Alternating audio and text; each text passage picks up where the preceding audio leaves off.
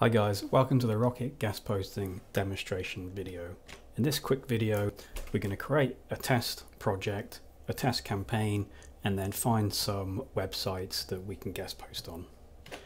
So after you've created an account, you should be presented with this screen here. We'll create a new project. For this demonstration, we'll say we're trying to find websites to guest post on for our cooking website. So we'll just call this Cooking with Jamie, and we'll say our website is cookingwithjamie.com. So click next. Now we have a project created. Now we have a project. I need to make our first campaign for that project. So we click New Campaign. And we're just going to say this campaign, we want to guest post about cooking with rice or something, so we'll just call that guest posting about rice. Next step. Now you'll see we're presented with a screen with two different methods that we can search for websites to guest post on in the cooking niche. So first you can search by niche keywords, and secondly by Majestic website topics. So let's quickly discuss these. So if we're going to search by niche keyword, we'd enter something like cooking, rice, healthy eating, recipes, etc. And if we were going to search by Majestic category, we should hopefully find a cooking category there. So for now, let's search by keyword and see what we find. So we click search, and now this can take up to 60 seconds because we have around 100,000 guest posting websites, and we've indexed a large chunk of content from those websites. We have around about a terabyte of content searched through now. So after about 60 seconds, you can see for these keywords, three keywords here, we have 2,225 search results found. Now, just a quick tip when you're searching with keywords: the more keywords you enter, the more results you're likely to find, and the broader your keywords are, the more results you're likely to find. So what I mean by broader is if you want to guest post specifically about cooking with rice, if you search rice, you probably will find results, probably a few hundred, but if you search for cooking and recipes, which are much broader keywords, you'll find many, many more results. So let's have a quick browse through some of these results, and we'll talk about the results grid here. So you can see first we've got the domain, so this is the website that allows guest posters. We've got the match score, so this is the score we've given this website in relation to how similar their content is to your keywords. So you can see we've scored this website Quirky Cooking 10 out of 10 because obviously that's highly likely to be about cooking. And if you want to see the score calculations, you can click this button and it will show you the content that matched your search terms. So you can see all these articles on the website are about cooking, and they've all got a high match score, and they're all taken into account when we figure out the grand total score here. Next we have the domain authority, that's the Moz domain authority, so you can see that's domain authority of 36. We have this SEMrush traffic, so you can see SEMrush thinks it gets around 2,000 hits visitors a month. We have keywords, so that's how many keywords it's ranking for on Google at the moment, according to SEMrush. We have the Majestic Trust Flow, and we also have any social data we've managed to pick up.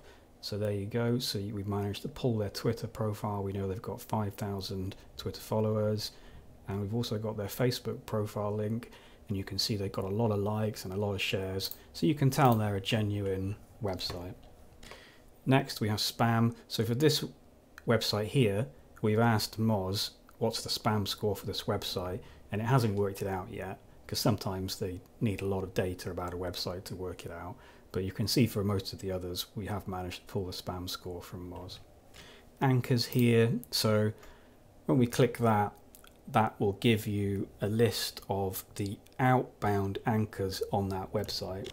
And the reason that's really handy to have is because at a glance, straight away, you can see by the outbound anchors, you know, is this a PBN linking to really cheap spammy websites, or is it a genuine website?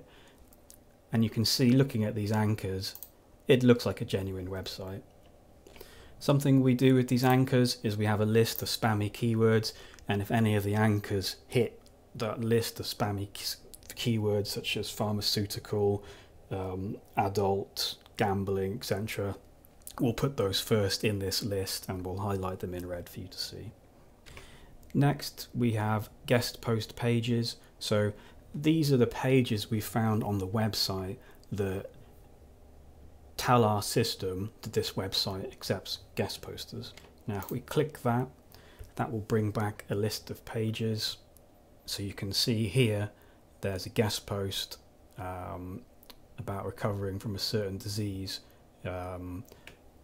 using cooking, and our certainty score is, that's the score out of 10 that makes us think that it's a guest post, and you can drill down into that a bit more here.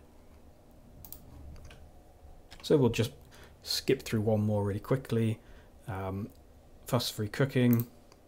You can see there's tons and tons and tons of content about cooking, and we've used all that to calculate that it's a very relevant hit.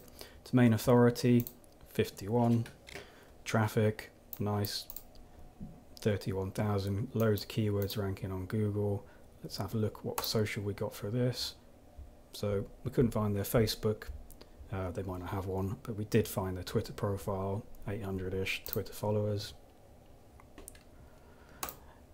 Let's see what guest post pages we've got. Yeah, you can see they've got a guest post there. Let's just do one more. Playful cooking, you can see it's highly relevant. All this cooking related content here. Nice domain authority, good bit of traffic, lots of keywords. Let's see what social we pulled. Found their Facebook, 10,000 likes, 1,000 shares. Let's have a quick look at their anchors. Yeah, you can see that looks pretty normal. Nothing's too spammy there, or nothing spammy at all that I can see. And let's have a quick look at their guest posting pages. So you can see, although they don't have guest post in the title, we can see in the URL it's got guest post by, yeah, and you can see there's guest posts in the body and the H1 tag in the URL. So those two are definitely guest posts. So once you've got some results for your queries, you can add them to the campaign like so, and then you can perform more searches with more keywords and add more results to the same campaign. Or you can export your results here, and if we just have a quick look at the export options, you can see that we can export the websites for just this search, the websites for the entire campaign, where we've added results from previous searches. And a nice little feature is we can add the emails that we found on the website when we were pulling the content for it. Now you can add all the emails we found, or you can add just the emails that were found on the contact pages, and you can add the SEO stats in as well. So when you click export, you'll get a nice CSV with all the email addresses we found and all the SEO stats. Now we just hit export and the CSV downloaded, and I've opened it up in the Google Sheets here, so you can see for this exact search with these terms, this is the CSV that will be generated. And you can see we've got the domain, how relevant we think it is to search queries, the MozDA, Majestic Trust Flow, the number of ranking keywords on Google, I believe that is. Yep, number of SEMrush ranking keywords, SEMrush monthly traffic, and the emails that we found on the website. And as you can see, many websites we've managed to pull emails from that we can use to contact the owners. Now, some people might just want to leave it at that, do the search, get the results, get the email addresses, bulk mail them. But for people that want a more controlled way of doing the outreach in a more managed way, we have another option where we have a templating system, and once you set a template, you can start your campaign, and then you can set the status of each one saying I've outreached to it, or they're not interested, or it was successful, and that gives you more control over your campaign, and we'll go over that now. So now we've got a handful of websites in our campaign. We will select outreach template up there, and now we configure the template that we're going to use to reach out to these websites. So I'm just going to pick a random existing template here. You can preview it first if you want, but I'm just going to save that selection, and then we're going to go start reaching out. And now you can see there's the 8 websites that we added into our campaign before. And you can see you can click here to open them in a new window or open them inside the application. We've got access to the social stats again, the SEO stats here. You can review the guest post pages, and you can view the message, copy it automatically to your clipboard, and you can see we've also got emails that were found on the website, and there's a shortcut there that will automatically open your default email application and populate it with the body of your email with the chosen outreach message. They're just all things to streamline the outreach process. And finally here we have a status of each website where you can say, okay, you know, I've sent the first outreach message, or they've got back to me and they're not interested, or we're negotiating price, and then you can filter down to websites that are in a particular state to help you manage your outreach campaign. So hopefully you can see the power of this system now. We've got an absolutely huge database of websites that accept guest posts. It's around 100,000 websites big. And then of that 100,000, we've also indexed a big chunk of their content. So this system helps you find websites that you wouldn't normally find by doing general Google searches, because there's a lot of websites that are in quite broad niches that your searches on Google wouldn't normally pick up, but because we're indexing all the content, you know, we will pick those broader websites up. And again, there's other, you know, really cool features of this application, like we're indexing all the emails that we find, so you can search for